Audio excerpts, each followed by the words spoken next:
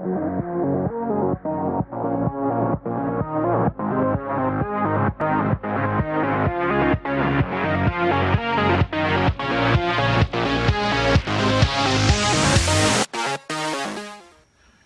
guys, welcome to my shop. Today I'm going to show you how to assemble a servo bracket that is 3D printed. I'll show you how to put the pieces together and troubleshoot some issues that you may have while you assemble it.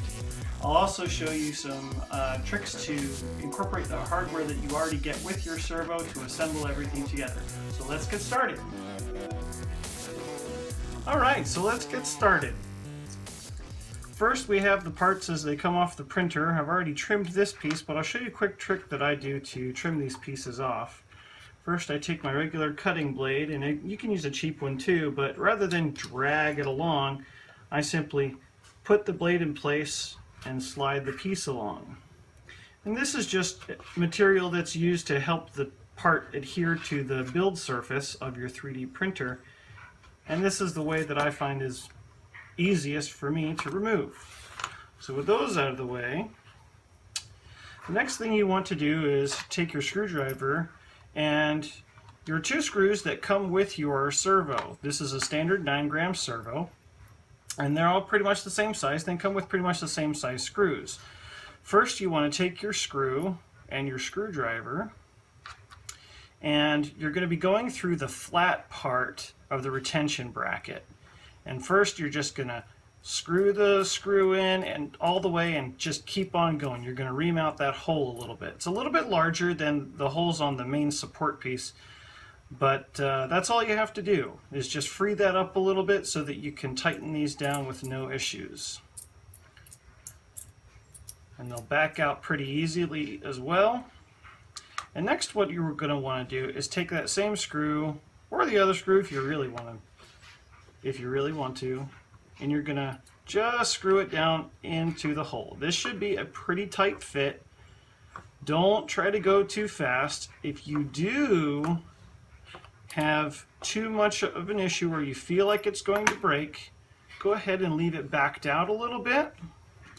And you can take a barbecue lighter, just a couple of seconds to heat it up, and it'll soften the plastic. And then put the screw all the way down. Okay? Then use your other screw and repeat. Doesn't take a whole lot of heat. Just enough so that you're molding the inside of the plastic to the threads of your screw. Once things are cooled off, and these are, again, we're not using a whole lot of heat, just enough to soften the plastic, not melt it. We back the screws out.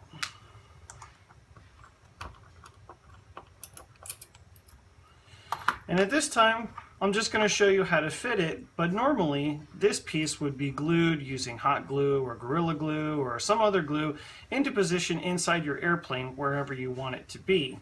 You can also scratch up the bottom of the surface with some sandpaper, like this, if you want to roughen it up just so it has better adhesion with your glue.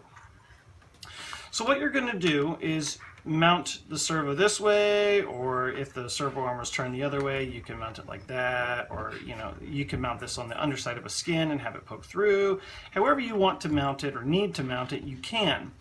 And you're going to put it in place and have it butt up all the way against the stands. Alright? And there's only one way that this will fit on, and that is with the holes. They're slightly off center. They're going to be pointing toward the top of the servo. And these little tabs are going to bracket around the standoff and the bottom of the servo.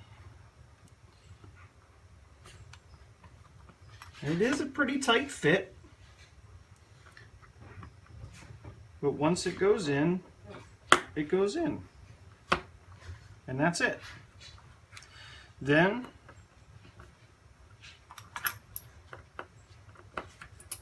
apply your screws.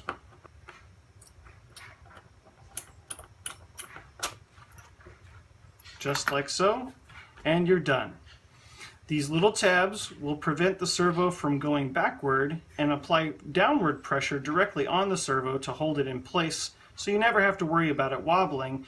But if you ever do strip your servo, it's easy to simply remove these screws and replace the servo.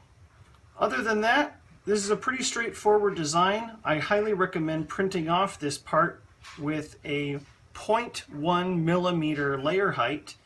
That's to help with better adhesion. You have more layers to strengthen these standoffs right here. I also recommend that you use 100% infill for these standoffs. That again just gives you more plastic to adhere to and strengthens these posts for when the screws go inside. So my servo retention mechanism I used in the Bugatti build. I used it in the aileron servos, and they are really robust. But there were a couple of other things. I have to have a full disclaimer.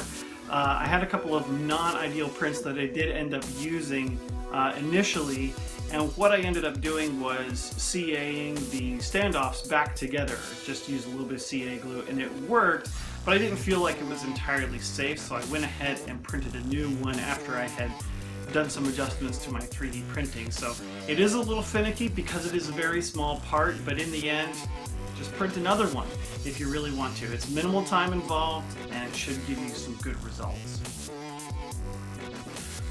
Well, that wraps up this build. Appreciate you stopping by the shop today, and look forward to seeing likes and comments and lots of videos linked to this video so that I can see what projects you're working on. Look forward to hearing from you. I'm Joshua Orchard. Thanks for stopping by the workshop today.